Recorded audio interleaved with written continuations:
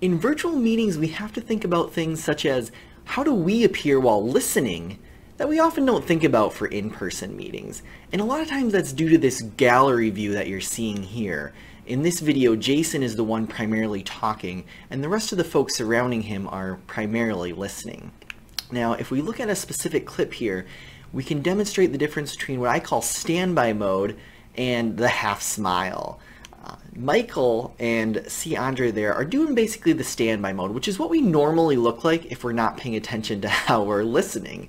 But really what we want to do is a little bit more of what Emi87 and Jen do, which is really just sit and kind of listen with that half smile. So I'll play the clip a little bit longer and you'll see how this plays out. Again, we'll pause it for just a moment.